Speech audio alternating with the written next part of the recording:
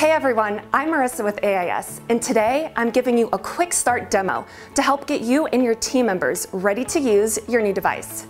This quick start guide is for the Kyocera TASKalfa 6053ci and 7353ci series machines, and it applies to all of the Kyocera TASKalfa copiers, also known as multifunction printers or MFPs. Let's jump right in. Before loading your paper into the machine, make sure to fan the paper once or twice. Fanning your paper creates air between your pages and breaks up any pages that could be stuck together. To avoid jams, make sure the gates or the guides are closed tightly against the machine so that the paper isn't loose in the paper tray. Unlike other MFPs, you'll notice these paper drawers are soft closing, which is a nice little touch that many of us enjoy. The paper path on these machines is simple. You can think of the paper path as a big letter C as the flow feeds off to the right. The paper comes up to the heating unit into the imaging unit and fuser. Then it makes its way to the stapling unit or the finisher. By the way, anything inside or on these machines that's labeled with a blue tab means it can be touched. There's an additional transport unit in the lower drawer that takes the paper from tray 4 and moves it across the machine. The Misfeed areas are on the right side of the machine. On the bigger machines like this one, you'll see the fuser in the Misfeed fuser area. For the smaller machines like this one, the whole unit folds down. You also have access to the lower paper drawers. So if the machine ever stops and tells you to clear the areas, this lower Misfeed area is where you gently pull the jammed paper out from if you have a problem. The dual scan document processor is a single-sided duplex automatic document feeder. This means when you place originals onto the document feeder, the paper feeds through the machine once. Since there are two scanners, one on the top and one on the bottom, it scans the front and back of a sheet of paper in a single pass. All of the copying is done on the small slit glass, not the large platen or glass where you place an original. So if you notice a line down the page of your copy or scan, it's because the slit glass is dirty. The back side of the slit glass is here, so if you get a line down the back of your page, it's because this slit glass is dirty. Included with the Kyocera machine is a wiping cloth for you to use to clean the slit glass gently. The only time you need to use the platen glass is if something cannot be fed through the document feeder. If you place a single page on the platen glass, make sure it aligns perfectly on the upper left-hand corner where the arrow is. Even if you're copying something thick or bulky like a book, do not place it in the center of the glass. Instead, align it with the top left corner where the arrow marks the spot. This will ensure your original is positioned correctly. This machine has 4 individual toners, and you'll notice that all of them are sealed and cannot be opened. When the machine displays 0% toner remaining, you'll open the toner door and the individual toner doors will automatically open, presenting you with the empty toner containers. On the smaller machines, the waste toner is located under the main toner door.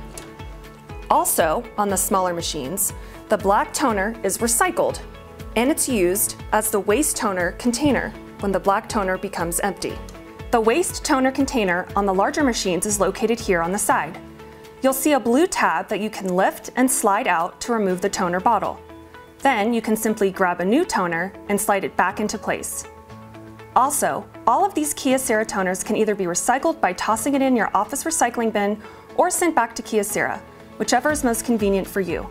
You may not know this, but Kyocera covers all recycling shipping costs for your toner bottle returns.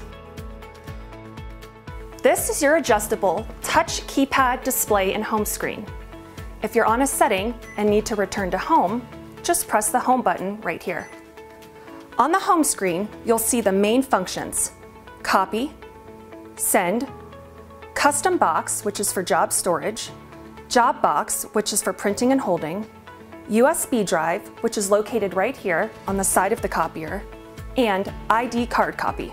When pressing the copy setting, 6 different tabs will appear on the screen. The first is the paper and media selection. Anything highlighted in blue on the screen means it's active or has been selected.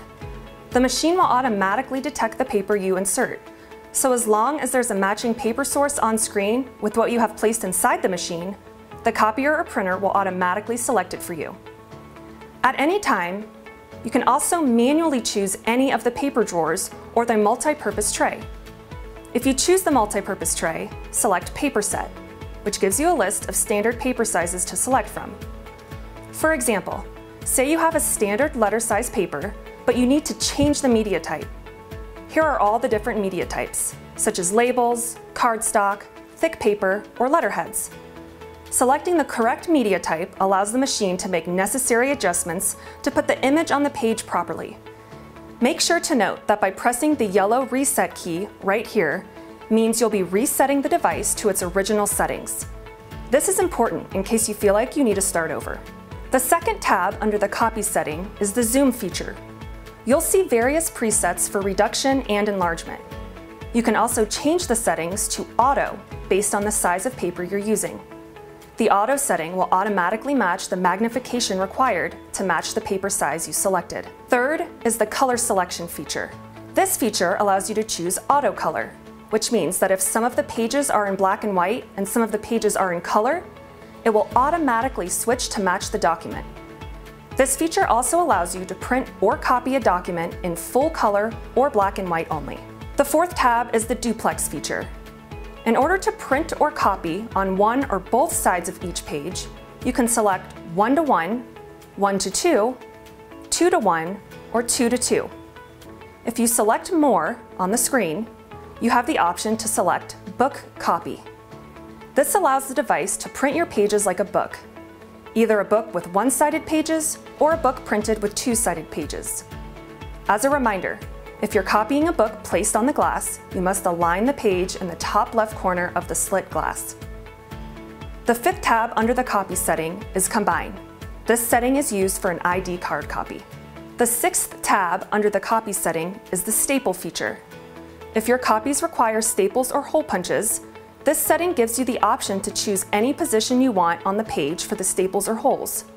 For hole punching, you can either select a 2-hole punch or a 3-hole punch. One thing to note is that these machines can only punch the leading edge that's going through the machine. It cannot turn the page and hole punch the sides. Scanning on a Kyocera device is referred to as send, which you'll see here on the home screen. The reason we use this term is because the user is taking a paper document, digitizing it, and forwarding it to a destination, such as an email, a folder in the cloud, or a fax. Once pressing the Send setting, you'll see the destination screen. This allows you to access the address book through the one-touch keys, or you can manually enter an email address. This machine can hold up to 1,000 one-touch address book keys. You can even select multiple contacts to send your scan to. Once selecting the destination, press the Quick Setup tab. This screen will show you the 6 main functions of scanning. Number 1, color selection. Color selection gives you the option to select scanning in black and white or in color. Number 2, scan resolution. Generally, the resolution defaults to 300 dpi, or dots per inch, but can go as high as 600 dpi. Just remember, the higher the resolution, the larger the file size when sending and storing. Number 3, density. The density setting allows you to increase or decrease the saturation of the scan, resulting in a lighter or darker image. Number 4, two-sided book original. This feature gives you the option to select one or two-sided scanning of your document. Number 5, continuous scan. Say you want to scan a series of photographs that cannot go through the document handler, but also have additional pages that can go through the document handler. This setting allows you to scan both the photographs and the pages separately, but bundle them together and output them as one file. Number 6, file format. File format gives you the ability to choose the final format of your scan, such as a PDF, TIFF, JPEG, high compression PDF, Microsoft Word, Excel, or even PowerPoint file. If you choose more, you can set the compression levels, which will change the size of your file, set optical character recognition, or OCR, if you want your document to be converted from an image to text and editable or searchable in the future. You can also scan in a PDF or PDFA format, which is a certified PDF file format, so that it cannot be compressed, encrypted, or changed in any manner for long-term preservation and archival of electronic documents. Last, you can also set a password for the file through the encryption feature. On this machine, you can actually set 2 passwords. This feature has 2 options. The first password feature means you cannot open the document without the password. The second password means you cannot edit or print the document, and you can only view it once receiving it.